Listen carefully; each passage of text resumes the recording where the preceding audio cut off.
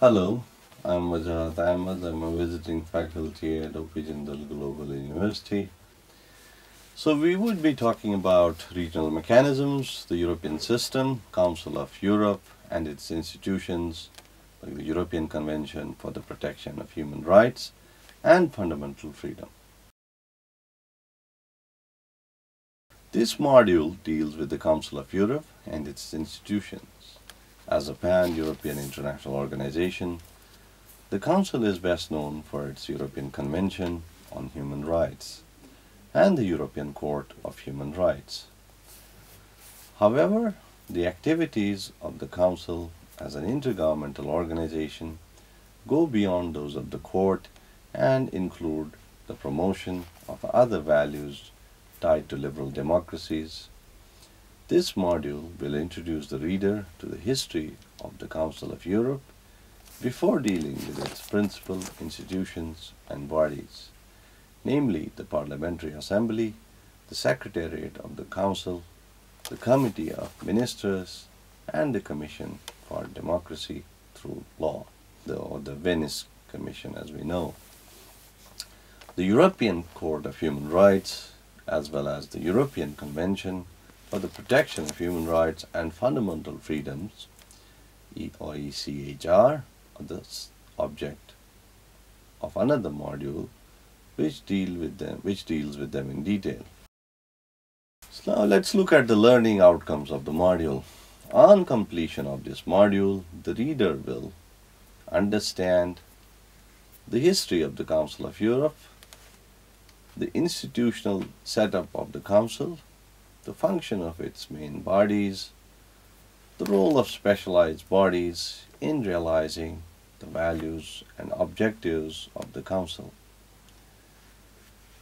The Council of Europe.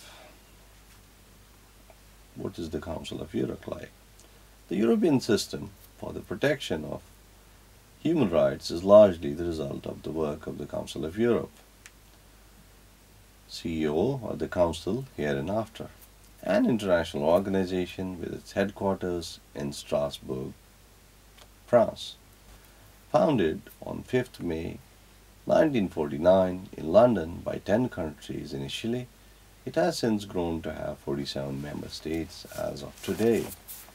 The mission of the Council of Europe is to protect human rights, uphold the rule of law and democracy, and promote cooperation among member states based on shared values. The commitment to these values is reflected in Article 3 of the Statute of the Co, which mandates that any state wishing to join the Council of Europe must accept these values, uphold human rights, and cooperate loyally with the Council. The result of Article 3 is that for many years the members of the Council of Europe were exclusively Western European liberal democracies. The Council is distinct from the European Union, another European international organization composed of 27 member states with its seat in Brussels. Although historically no country has acceded to the EU without first being a member of the Council of Europe, the difference between both organizations are marked. The Council of Europe, unlike the EU, retains a more intergovernmental character through its institutions and does not involve a transfer of competencies from the member states to the Council of Europe. Further, the Council of Europe has faced criticism regarding the application of its membership criteria after Romania joined the Council in 1993 and has moreover been accused of tolerating transgressions of its existing members. The Council of Europe was founded with a view by the founding members that future conflict in Europe could only be avoided by ensuring respect for the dignity of all human beings and sustained efforts towards fostering a mutual understanding and reconciliation in Europe. The result of this effort was the adoption by the Parliamentary Assembly of the ECHR in 1949, which came into force later in 1953. ECHR and its case law have since been considered the acquis of the Council of Europe. By acquis, we mean the body of law that has been acquired over time by an international organization and which a new state wishing to join the international organization has to accept en bloc.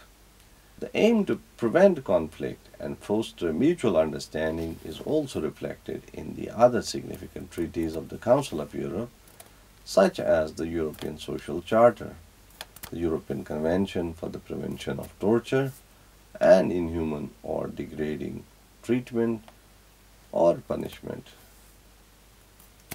the Framework Convention for the Protection of National Minorities, the Convention on Human Rights and Biomedicine, and the Convention on Action Against Trafficking in Human Beings. These are dealt with in a separate module. Principal organs and bodies of the Council. So, what are the principal organs and bodies of the Council like? Let's have a look. The Statute of the Council lists 3 statutory organs: the Parliamentary Assembly, the Committee of Ministers, and the Secretariat. The Council, through dedicated conventions and treaties, has established numerous human rights and the rule of law related bodies, the most prominent of which is the European Court of Human Rights.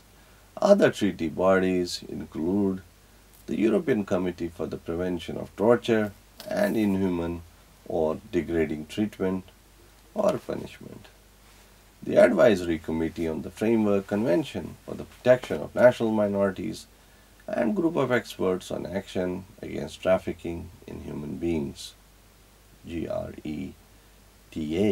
These bodies are dealt with in the separate module dealing with the conventions that establish them. Finally, in 1990, the Council established the Commission for Democracy Through Law, the Venice Commission, with a mission to assist the transition towards democracy and the rule of law of former Soviet countries. Parliamentary Assembly of the Council of Europe. The Parliamentary Assembly is the deliberative body of the Council. With its seat in Strasbourg, it is composed of 324 representatives who are elected by the member states' national parliaments. The number of representatives each member state of the Council sends to Strasbourg is predetermined by Article 26 of the statute. However, national representatives should reflect the balance of political parties at the national level. Members of the Organization for Security and Cooperation in Europe, OSCE, may send delegations to assembly debates and are invited to special meetings, provided they adhere to the OSCE's human rights standards. Currently, Canada, Mexico, and Israel are observers. Although the Assembly does not have any formal legislative power, the statute provides for recommendations that the Assembly can address to member states. Further, the Assembly works in 9 specialized committees where it debates international affairs and prepares reports focusing on Europe. A report starts with a motion submitted by a group of representatives that, if approved, appoints a rapporteur who then prepares the report. The Committee of Ministers. The Committee of Ministers is composed by the foreign ministers of each member state and is the decision-making body of the Council. It's both a governmental body discussing national approaches to European problems and the guardian of the fundamental values of the Council of Europe. This guardian function was until the adoption of Protocol 11 to the ECHR reflected by its competence to establish whether a member state of the Council had violated a human rights enshrined in the ECHR.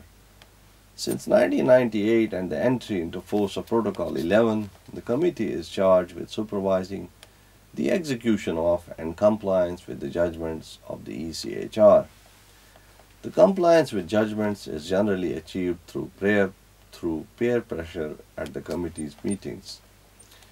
In addition to this supervisory mission, the committee works in repertoire groups focusing on areas such as education, culture, sports, youth and environment, democracy, external relations, human rights, legal cooperation, and social and health questions. Further, the committee convenes the Council of Europe summits. The Secretariat and the Secretary General. The activities of the Council and its origins are coordinated by the Secretariat, and the Secretary General is the highest ranking official of the Council of Europe. The Secretary General is elected for 5 years term by the member states of the Council of Europe, with each member state proposing one candidate. In addition to overseeing the day-to-day operations of the Council, the Secretary General acts as the depository of all the treaties of Council of Europe, more than 160 treaties, and monitors the implementation of the ECHR international law. The monitoring role of the Secretary General is enshrined in Article 52 of the ECHR. In recent years, following an increase in cases at the ECHR, the national implementation of the ECHR and the case law of the court has been identified during the so-called Interlaken process as one of the causes for continued high case loads at the ECHR, and the Secretary General's role in this regard has been emphasized time and again. The Interlaken process aims to reduce the case load at the ECHR by preventing human rights violations through the effective implementation of the ECHR at the international level. The role of the Secretary General in this regard is primordial, as he is charged with monitoring the implementation of the ECHR at the national level. Moreover, the ECHR vests the Secretary General with the power to demand an inquiry by a member state into a specific subject. The Secretary General uses this power rarely. The most high-profile inquiry under Article 52 pertains to illegal detention center and rendition flights by CIA on the territory of members of the Council of Europe and violations of the ECHR. This request for clarification sent by the Secretary General to the member states was followed by a special rapporteur, Dick Marty, who in 2007 established with the high degree of probability that such detention centers existed in Poland and Romania for some years. The report of the special rapporteur prompted the Parliamentary Assembly to adopt a number of harshly worded resolutions. In 2017, the Secretary General closed the inquiry into illegal CIA detention centers. Most recently, the Secretary General has launched an inquiry into the freedom of speech in Azerbaijan after it was noted that judgments from the European Court of Human Rights have highlighted an arbitrary application of the law in Azerbaijan, notably in order to silence critical violence and limit freedom of speech.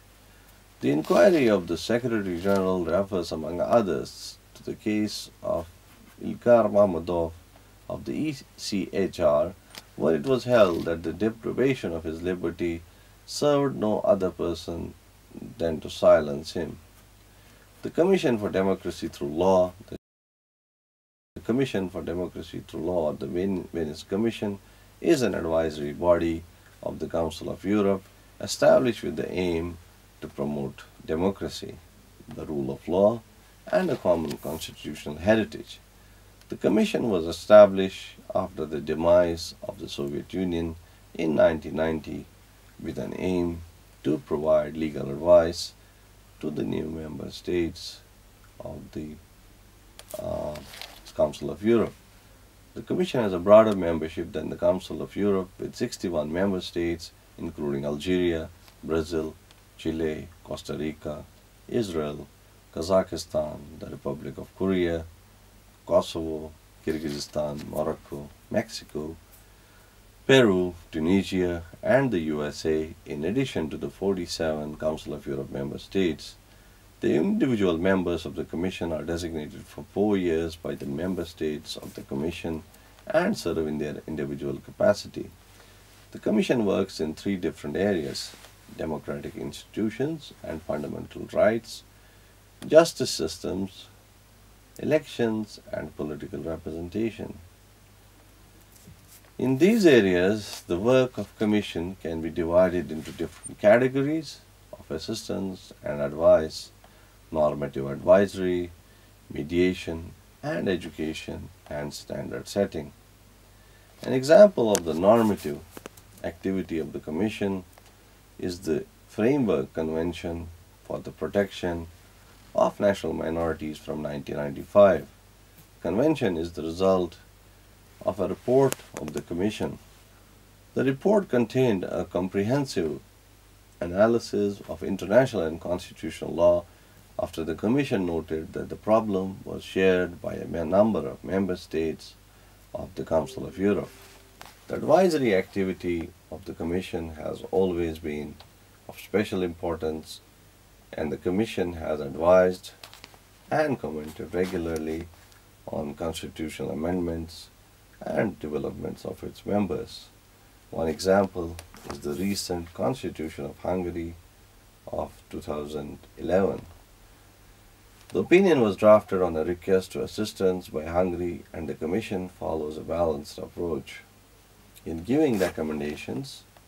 Here, while welcoming the efforts of Hungary to incorporate common European constitutional standards, the Commission, however, also regretted the lack of transparency, shortcomings in the dialogue between the majority and the opposition, the insufficient opportunities for an adequate public debate, and a very tight time frame. The advisory function of the Commission is not limited to constitutional developments, and the Commission also assists states in drafting laws of a wider constitutional importance.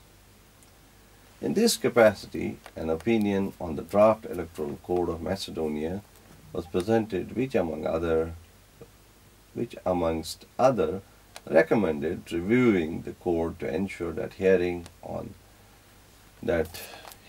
on election-related cases be held in public, unless the court specifically finds that there is an exception in the law to hold a particular hearing in private.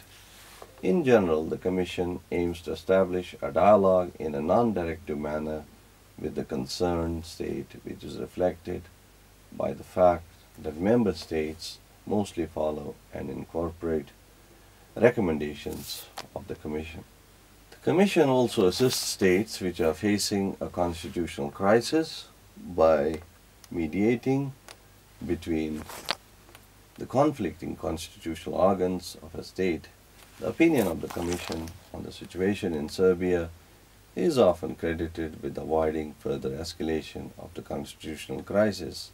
Finally, the activities of the Commission in the realm of education and promotion of European standards involves organizing seminars and issuing opinions. The so-called UNIDEM seminars, short for Universities for Democracy, group together various legal professions, experts, and academics in a university setting for a weekend. For the promotion of common European standards, the Commission issued 2 opinions on the compatibility of the death penalty with the constitutions of Ukraine and Albania. The Commission used these opinions to compare national constitutional norms with each other and within a wider European context, effectively reaching the conclusion that the death penalty is neither compatible with the national constitutions nor with European constitutional standards. Both states abolished the death penalty afterwards. Furthermore, the Commission has in recent years deepened its ties with Central Asian countries after the success of previous cooperation in rule of law related activities. This activity of the Commission is in the form of a joint program with the EU entitled EU Central Asia Republic, EU Central Asia Rule of Law Initiative, and has as its objective the promotion of the rule of law.